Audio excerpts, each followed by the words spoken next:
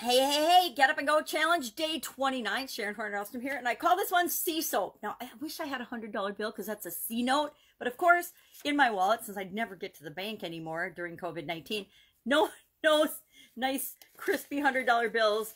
I still have kids that I like to spend money on periodically, and granddaughters. I just have crispy $1 bills. So, sea soap. Of course, we're going to go through the framework today in our seventh area, our last and final area, of course, of our life, the most important areas of our life, as I've learned them and categorized them for decades now, is physical, mental, emotional, spiritual, financial, relationships, and contribution. Now, it's no particular order. Remember, we early on in this challenge decided what is the right priority order for you, because what my priority order is, it isn't this. This is just how I learned it and memorized it, and it's stuck in my brain. But that's not my order of priority. I would say physical is my first order of priority, because I've had lots of physical challenges, and if I don't pay attention to it and take care of myself, I won't be here to do anything else, and secretly neither will you. So we need to take care of our core level, foundational levels of being in each of these areas. And if we ignore any one area too long, what happens? It will get our attention. Something will happen in our experience, our life, to someone close to us, maybe not to us personally, but to somebody close to us, that has us wake up and pay attention to how we're working on that area in our life. Have you ever had a friend or a relative get a really difficult, challenging health diagnosis, a cancer diagnosis, or a lupus or some other type of disease diagnosis, and it made you take a deep breath, say a quick prayer for them, but realize that, oh my gosh, I have been taking my health for granted. I better pay attention and do something about it. Me, during COVID-19, absolutely positively. And that's why I think every time I do this challenge, I talk about the physical aspect of our lives first, and I give an example of that over the 4 days of spreading out the SOAP of the SOAP framework. Why? Because it's COVID-19, and the SOAP framework helps me remember on a conscious level, when I need to do it on a conscious level, what I'm focusing on, what I'm thinking about, what problem or challenge or change I want to make sure I'm better off after it than when I first experience it. So today we're talking about the area of contribution. Contribution, of course, is defined by you. Contribution is, in my opinion, your impact or your interaction with something outside of yourself, some other aspect of the world. Me, like a whole lot of other people, I just want to make the world a better place. And you probably do too if you're listening to me. How do you do that though? What and how do you go about making the world a better place? How do you contribute to the world? A lot of times we think it's by donating money, right? Donating resources, having resources, because that's how charitable contributions and organizations have set it up. Nonprofits have set it up that we give them money so that they can fulfill their mission, do what it is that they want to do.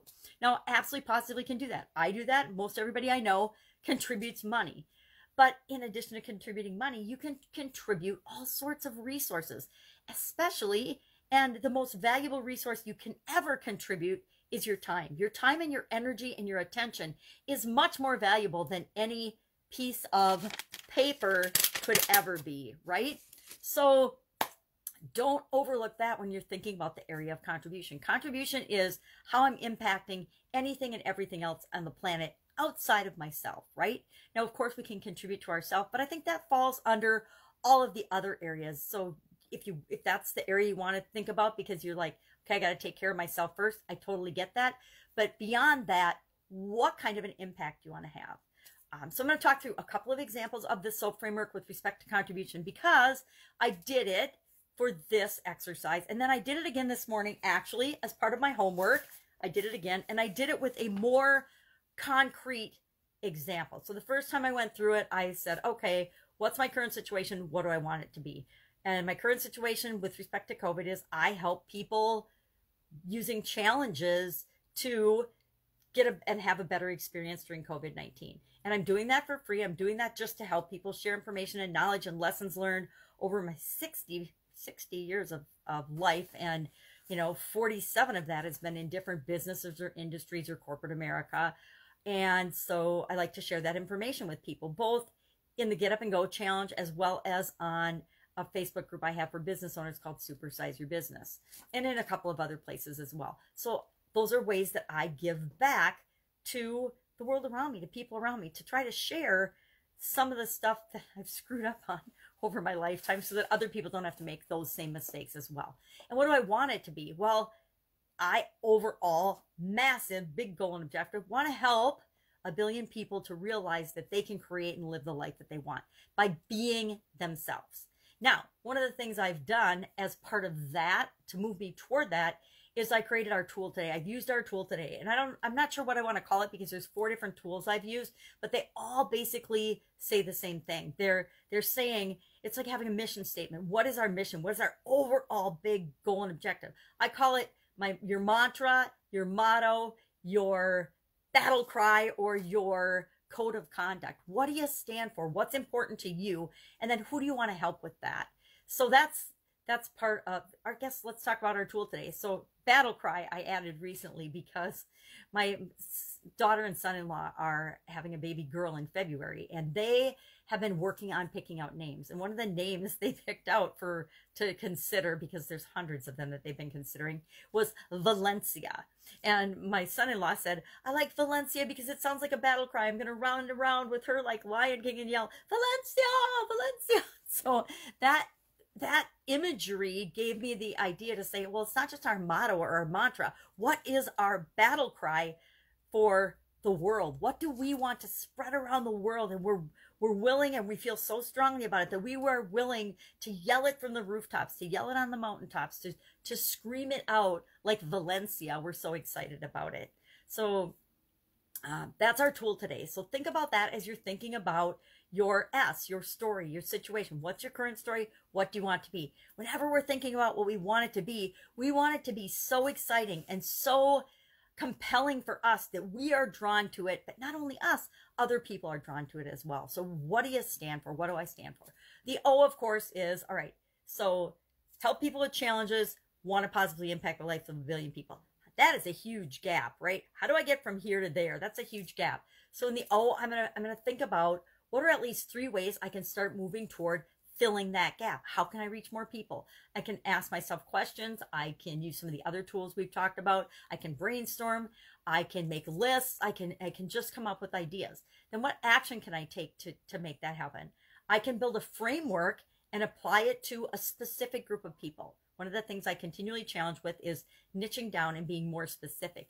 And one of the areas and the people that I've wanted to help for a long time, because I used to and kind of still belong to that group, is people with chronic pain, particularly women with chronic pain and disability, because we have our own unique set of challenges, as does anybody with chronic pain or a physical impairment to them. Sometimes it's a mental impairment, but a lot of times the mental impairment comes from the physical impairment because it all meshes together. So chronic pain, folks with chronic pain. I've had a group called Painkillers for a while that I, for a lot of reasons, did nothing with. It just sat for a while. Since like 2018, I started that group, and I have not really done anything with it for legal reasons and a lot of reasons. But now I'm in the position where I can, if I so choose, work on that group. So that would come under O. So what are some actions I can take?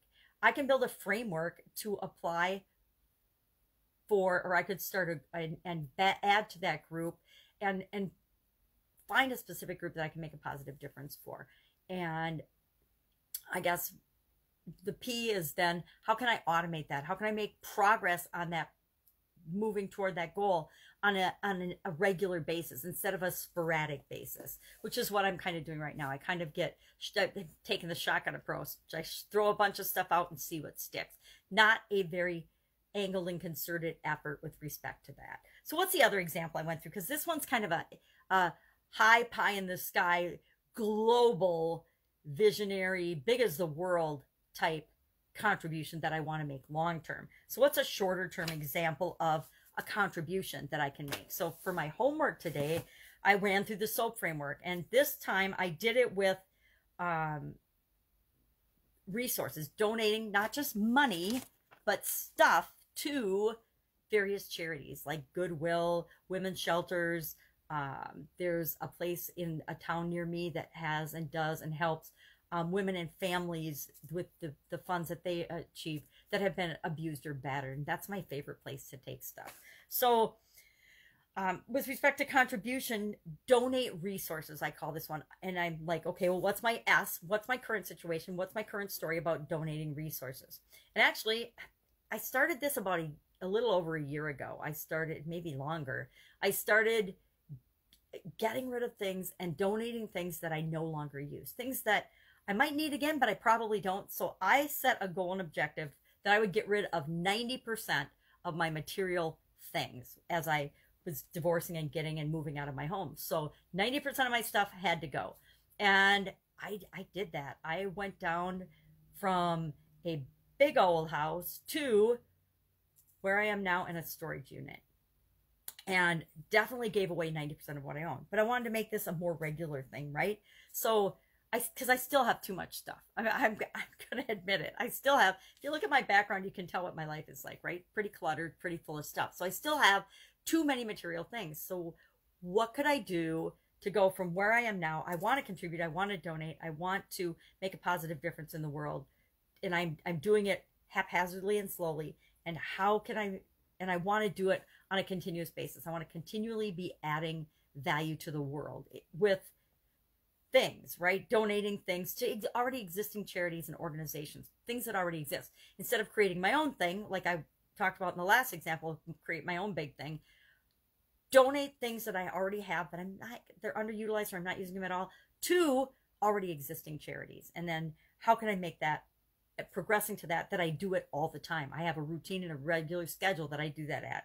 So OR, what are some ways I can fill the gap from where I am now, haphazardly donating things, to making sure I'm donating and culling through things and simplifying my life on a regular basis?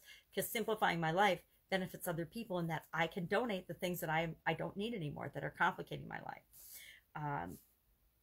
And so I brainstorm some options. Once a month, I can find things that I don't use and donate. I can make, can't see this, where's my magnifying glass?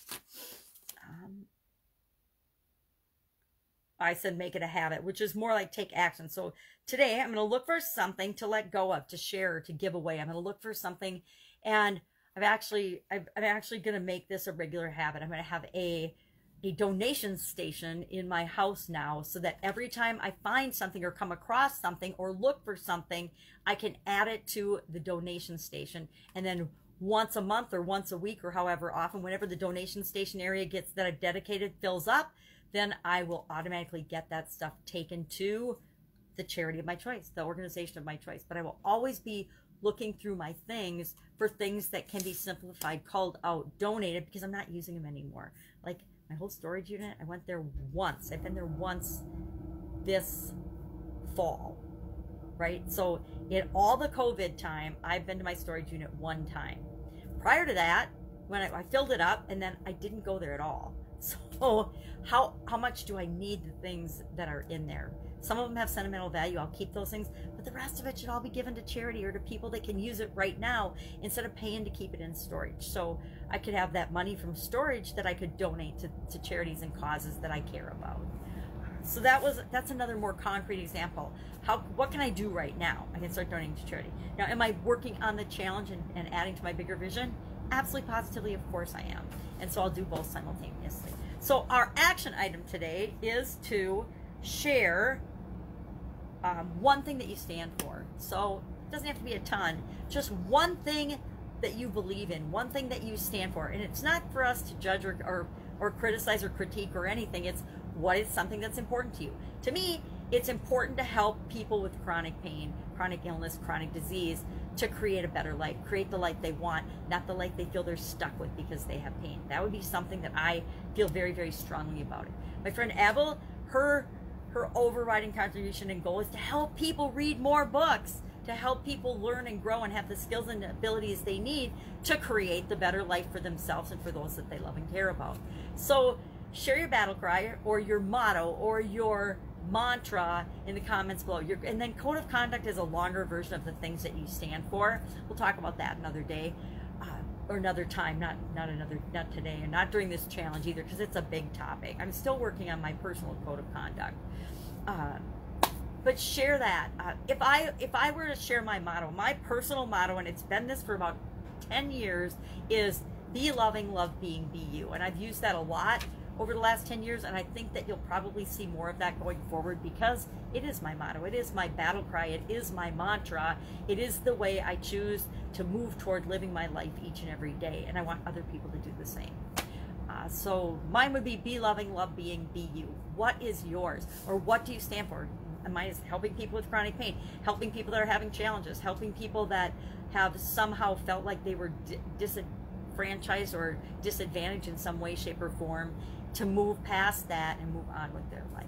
Share yours in the comments below, and I will be with you tomorrow for day 30 of our 30+ day Get Up and Go challenge. Get up, go do this, have fun with it, and I will, of course, be with you tomorrow.